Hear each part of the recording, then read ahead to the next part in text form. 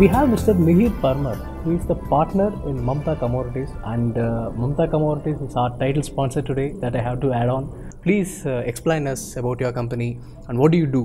Mamta Commodities is a multi-brokerage house specializing in sesame seeds. So our company started around 1950s and it has been dealing in multiple commodities.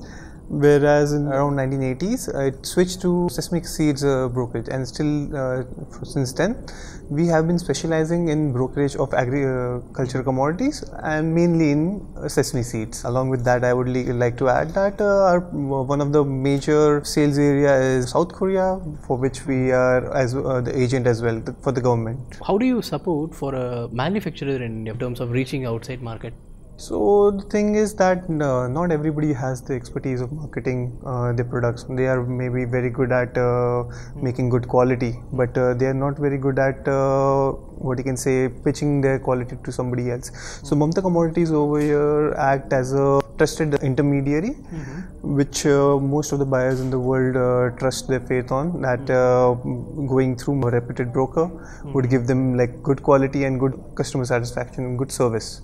So that's what we provide as a broker. That's what we think that we are adding value. So we always believe that unless we add value to our buyers as well as our suppliers, we won't be able to sustain our business if we don't do that.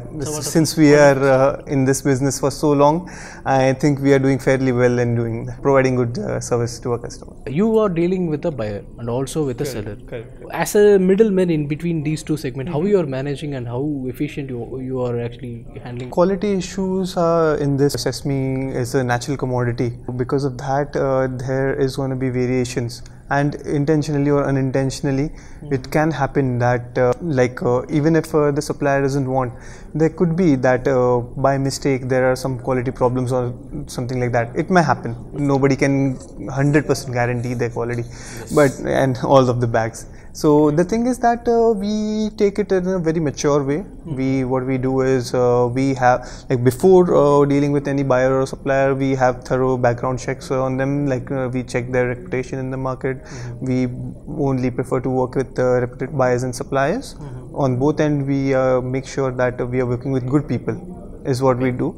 Secondly, whenever we find a problem like this, what we tend to do is at the origin we have testing as well as at the destination. If there's some problem, we assign a third-party independent surveyor. And based on that, the supplier, in case the report is okay, if there is genuine issues, talk to both buyers and suppliers, we sort it out. Out of your so many items, so many be it of grains or spices, what is your proportion of sesame seed business out of Sesame seeds is a business would account for 85 to 90% of our business actually.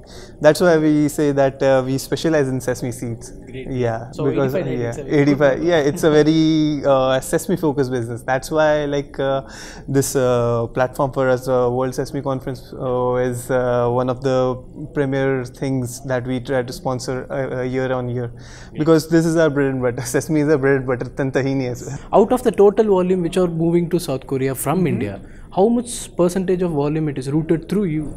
Is there anything? I would say around 30% of all the quota of the South Korean government is fulfilled by us. 33%, like 1/3 you can consider. We are so happy to have you here today and enjoy your event, of course. Thank you.